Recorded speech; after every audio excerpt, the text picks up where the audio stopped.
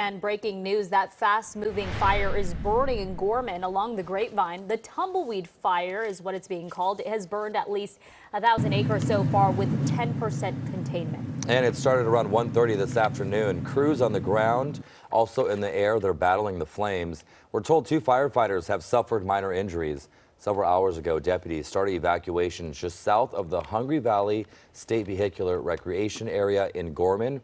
We'll keep an eye on the situation and bring you updates throughout the night.